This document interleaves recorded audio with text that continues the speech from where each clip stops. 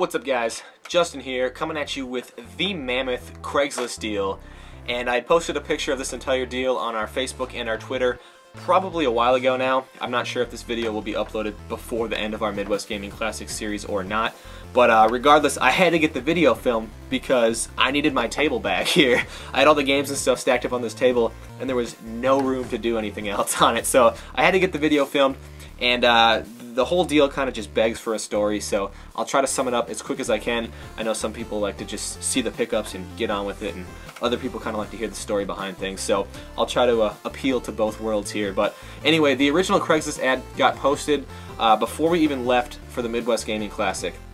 And the seller lived like an hour away from here, but we were going to be driving right through his town on the way to MGC. So when I saw the ad, I got a hold of him.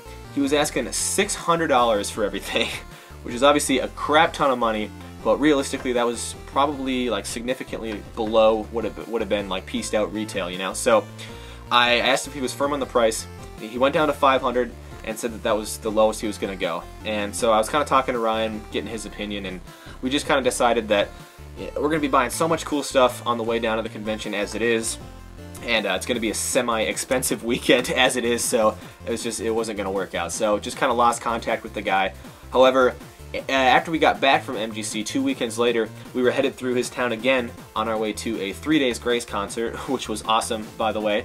And so just out of curiosity, a couple days before we left, I texted the guy again and asked if he still had everything. And he told me that he did, and so I asked if he was still firm on the $500. He told me to make an offer.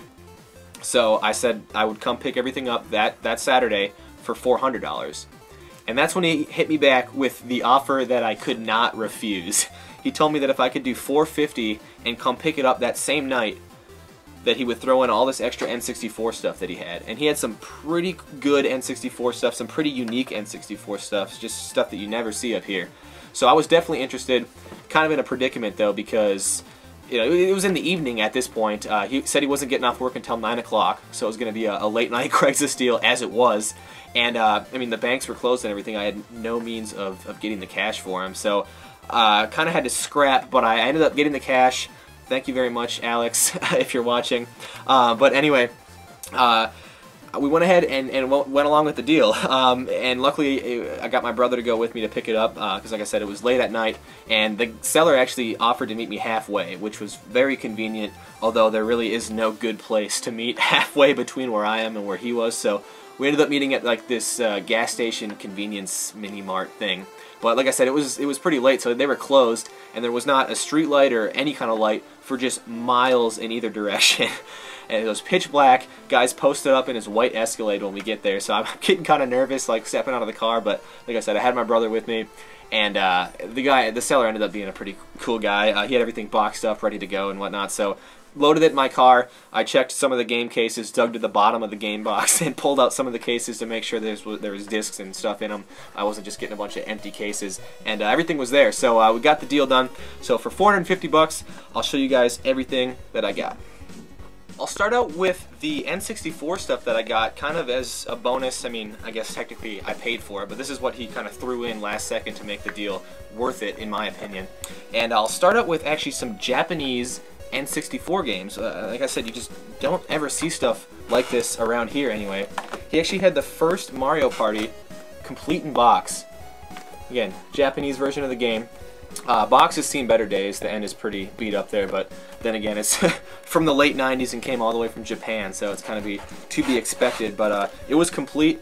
I really like these plastic cases, plastic inserts that they use as well. So there's the cartridge there, and it had a couple different manuals in here. I really like the artwork on that one. So very cool there. And then he had the other two Mario Parties, just loose cartridge. But here's Mario Party 2, Japanese, and then Mario Party 3. So very cool to see some Japanese stuff around here. I don't think I own a single Japanese N64 game, so that was pretty cool to see. He also had some other pretty quality N64 stuff though, including a Legend of Zelda Ocarina of Time complete in box. And I don't know that I've ever seen this box before. It's the Player's Choice Ocarina of Time box, but this one was complete and in decent shape anyway. The cartridge is in good shape. Had the manual and all the inserts in here, and the box is, I mean, not perfect, got some dings on the corners and stuff, but not bad condition by any means. And then the other complete in box game that he had was a Mario Golf. And this one's in a little better condition, I think, than the Zelda. It's got some damage on that end there, but this one was, I believe, complete as well. Yep, manual and the cartridge are in this one as well.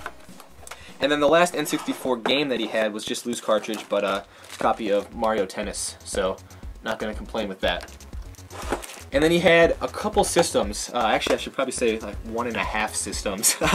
I'll explain that in a second when I show it, but here's the first system we got with the deal. A black N64 system with the expansion pack in there, so cool little bonus. This one came with both of the adapters for it here.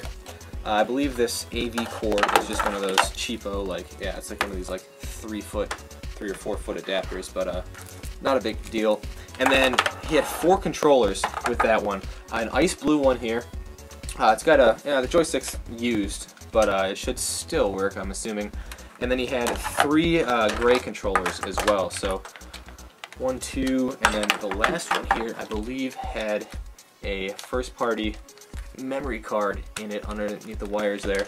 And again, all these joysticks are used but not abused, I guess. They should still work. And then the other system, or half a system, I guess, was this one here. This white N64 system. And this isn't like an import, like special edition system or anything. It's actually just, I believe, a black system that it looks like he spray painted it. Actually, judging from the underside here, looks like he spray painted it. But he did a good job on it, actually. I mean, no real complaints on my end. I wish it was kind of like glossed over, but maybe I can do that myself. But yeah, it looks like all the pieces for it are actually in here. This bag's got like all the reset button, power button, the expansion pack drawer, and all the other pieces and screws look like they're in there. And then it had the board with it as well. So I'm assuming he might have been trying to like mod the system to play the Japanese games. I believe you need to cut something in the cartridge slot to get the games to fit in the system. So maybe he just like painted it and then lost interest. But I might be able to complete that modification myself, actually, and put this thing back together. Like I said, it looks like all the pieces are there, so I'll make that my my next project. But I don't know what I'm gonna do with it. I'll probably just end up keeping it. I mean, it's kind of cool, and like I said, he did a good job on it, so maybe I'll just use it to play some Japanese Mario Party. But anyway, that system also had a power adapter with it. No AV cord, but I'll find one, not a big deal. And then there's a couple other N64 accessories that came with this deal. We've got a gold memory card here. I don't think this is anything significant. It just feels like a cheap memory card that he might even painted. I can't really tell. But there's that. And then there was also a transfer pack in there.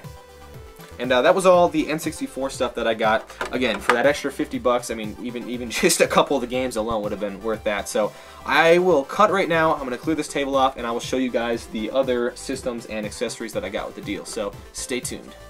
So here is the rest of the systems I got with the deal, along with a huge box of controllers and cables and stuff. I'll start out with 2 PlayStation 2 Slim systems here, just the black models. They're in decent shape. This one's a little bit scratched up, but he told me that both of these work. And then I also got 2 PS2 Fat systems with the deal. Here's one here, and then the other one had the network adapter attached to the back of it there. And then the other 2 systems were 2 original Xbox systems. Oh, I forgot how heavy these things were. There's one of them there, and then the other one over here. Like I said, I just got a big box of controllers and whatnot down here. There's one of those Pelican racing wheels that seem to just take up too much space nowadays. And I'll start rifling off these controllers here. We got a cool looking, it's like a gray, it's a see-through gray PS2 controller, but it's got like a bluish hue to it. I don't know that I've ever seen that one before. That one's kind of cool. We got a Mad Catz PS2 controller. This one, it's a gamepad. It might even be a PlayStation 1. Feels pretty cheap though. We got a Maximo Gaming Concepts PS2 controller. I don't know that I've ever even heard of that brand before. Another DualShock PS2 controller here. A really broken DualShock PS2 controller. No R2 or L2 buttons on there. Missing the rubber on the joysticks. We got another PS2 DualShock. Another one. Another one here. That might be all for PlayStation 2 controllers. We got a behemoth original Xbox controller here. And we also got a bunch of these wireless ones. These are Mad Cats, I believe, orange and green. And there was also a bluish clear looking one down there. I believe the receivers for these are floating around in the bottom of the box somewhere. But we got a blue Xbox controller, a Joytech rather, wireless controller. What is this one? Oh, it looks like original Xbox. Yeah, that's Microsoft. A Mad Catz wireless controller. And looks like there's a couple more PlayStation controllers floating around down here. See-through blue, and then this kind of cool looking like midnight blue Intech controller there. I believe that was all for the controller, so onto the adapters just real quick. I'm not going to show all these, but here are the two PS2 Slim power adapters.